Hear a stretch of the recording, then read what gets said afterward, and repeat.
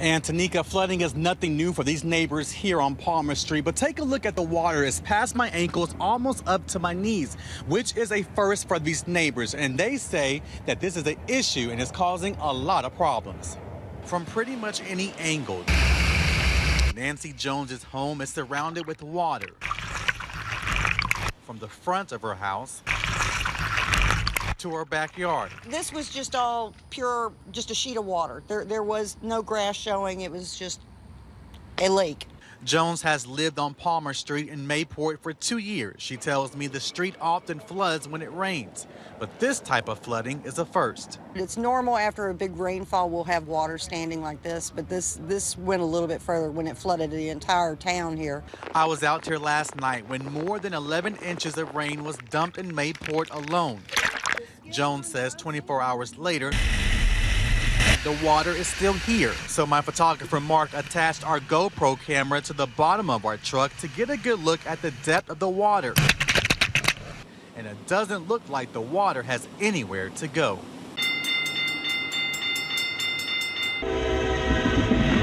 As the wheels of this train roll right through this intersection on Hendricks Avenue, the wheels of these cars are still at a standstill. And because of the nearby hospitals, ambulances also frequent this area, oftentimes getting stuck behind the barriers, as you can see in this video taken by JTA. Today, we watched as one train took nearly 8.5 minutes to pass. This is ridiculous. I see like 3 of the locomotives in front, so that must be a big train. Back in January, we showed you how some drivers reported waits of up to 20 minutes. JTA has teamed up with the FDOT to apply for a federal grant to help front the cost of what it would take to alleviate the problem. Well, it adds track, upgrades switches, and so it really modernizes the system so that that the trains can go through quicker. Commuters tell me it's long overdue. Yeah, that'd be awesome. Action News Jack's Samantha Manning shows us the thousands of dollars in damage left behind.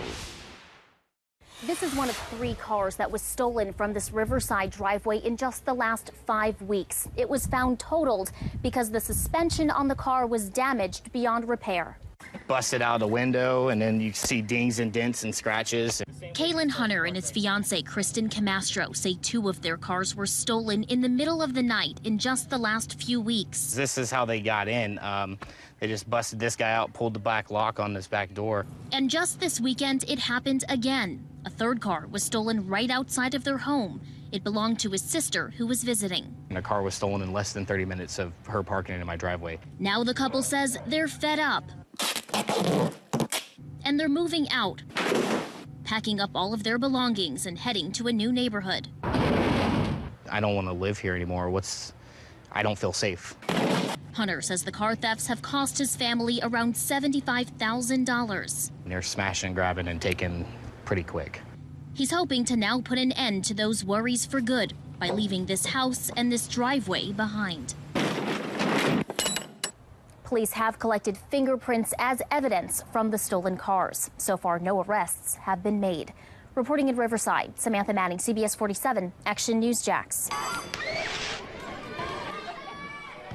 These buses will be carrying more than 50,000 kids from all over Duval County on the first day of school. And I learned these drivers not only have to pay attention to what's on the bus, but what's around them as well.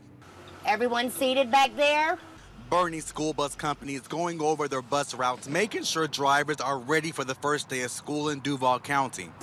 You cross to me. You know, the very first day of school, August 24th, you've got, again, just under 1,000 more school buses on the road. Paul Soares with Duval County Schools says more than 50,000 students will ride these buses on the first day of school.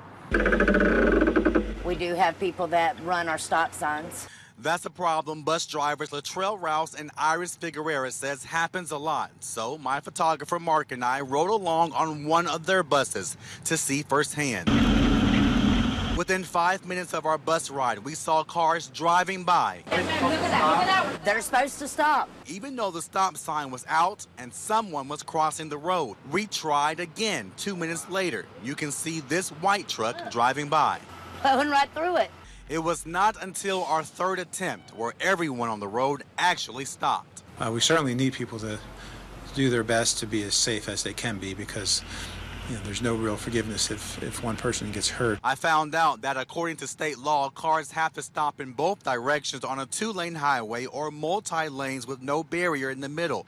You do not have to stop on the opposite side if a barrier is in the middle of the road. It's a way to say thank you to those who have served our country. Around 9,000 wreaths were placed at veterans' tombstones in Jacksonville National Cemetery, including one for Esther Perlitz's husband, Robert, who served in the Marine Corps. He served his time in his country. Esther came with her daughter and grandkids to honor her husband, who died only 10 weeks ago. This is their first Christmas without him. Tomorrow would have been our anniversary of 42 years. He's a good man, and we missed him. We all love him. For those with lost loved ones who have served in the military, wreaths across America is a way to honor their memory. It means to me more than anybody can ever imagine. Rosina Anderson's husband, Captain Paul Anderson, served in the Navy for 32 years. His last post was at Naval Air Station Jacksonville. She says she discussed possibly burying her husband in Arlington, Virginia before he passed, but they decided to keep him closer to home. I'm very, very happy I kept him here. I have the chance to see him more often, to visit him. The cemetery is also meant to teach children the value and sacrifices made by our veterans. The Perlitz family says they were grateful for the opportunity to remember Robert Perlitz for his devotion to his country. We miss him very much. Reporting in North Jacksonville, Samantha Manning, Fox 30, Action News Jack. Bike MS was voted the best ride in the Southeast 2 years ago by Competitor magazine. Since thousands have signed up. There are 7 routes to choose from, varying anywhere from 36 to 166 miles. I did 59 yesterday and 37 today. Ellen Callagher was diagnosed with multiple sclerosis 23 years ago. It had even gotten to the point to where it was difficult for me to even walk to my mailbox. The degenerative neurological disease causes muscle weakness, numbness, and visual impairment. Callagher tells me she's experienced it all, but medication has helped, and that's not the case for many. There's a lot of people, no matter what they do, they're not still walking. They're not still able to care for themselves. So I do it for them and myself. For the last 29 years, Bike MS has raised millions. This year, more than 1,800 men, women, and even children biked from TPC Sawgrass to Daytona Beach and back, depending on the route. We've watched several groups making their way to this finish line. They've all participated in this ride. In order to do so, they had to raise money for MS. They've come from all over, including as far as the Caribbean. And for people affected by MS, they say it means the world to them that so many want to help. I used to feel lonely. I don't feel lonely when I come out here and I see all these people fighting and trying to do something about this. Because MS really takes a lot from a lot of people. Those who couldn't make the ride showed their support in other ways. As for Callagher, she vows to continue coming back. I'm going to do it every year until I die. Reporting from Ponte Vedra, Katie McKee, Fox 30, Action News Jax. We first introduced you to that man stranded here at JIA last week. He thought that a bench like this was going to be his temporary home until he could catch a flight out of town. Then something special happened. I was fortunate enough, this is where I've been sleeping at. Nobody in our area may have a worse blizzard 2016 travel story to tell from Florida than Arthur Powers. My flight was canceled. I was only planning on being here for a couple of days, and now it's going on a whole week. Powers spent Thursday night sleeping at the airport instead of his own bed in Detroit. Since then, this ex-cop has spent the last 2 nights at Alice and John Boydo's home. The local military family first saw Powers' story Friday evening on Action News Jax. Yes, this is going to be my home until the end. So they drove to the airport to open their home to this complete stranger.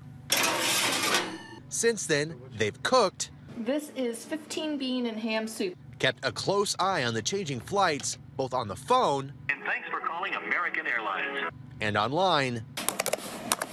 Right now, it says it's on time to leave. And even became friends. Oh, thank you so much. It was fun to have him around here. It's just been great. We've found a new friend. You know, you can't ask for a greater blessing. This toy car is missing something, the steering wheel. Instead, it has a joystick, which is one of the ways engineering students at UNF are modifying toys to make them accessible for all children. From wires to wheels, this group is busy being Santa's little helpers. This is what powers our electronics here.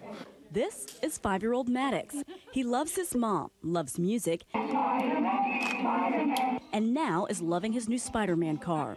He can't sit up or roll, but thanks to adaptive technology, he can maneuver his own environment. He has nothing like this at home. He's got my back, Dad's shoulders. That's as close as he gets. We were there as Maddox strapped in and tried out his new ride. At first, he needed a little help, but slowly but surely, he got it on his own. So this is a first for him, and so it's definitely a milestone.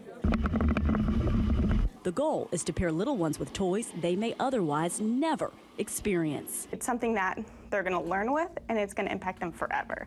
A lot goes into the finished product. We actually took off the steering, and the joystick is what will actually control the front and back motion of the car. There's tweaking, then testing. For Ricardo Jarina, every toy has deep meaning. He has one brother with spina bifida and another with cerebral palsy. Being able to help kids with similar conditions to me feels personal, like I'm helping someone else's little brothers or someone else's little sister. UNF's program can't help everyone, but each smile, each toy fitting is worth it for Maddox and everyone involved. The more kids that could be helped with something like this, I just think it's great. Other universities across the country have taken notice of this program. Some have even asked to visit so they can see firsthand how it works. Reporting at UNF, Erica Bennett, CBS 47 Action News Jax.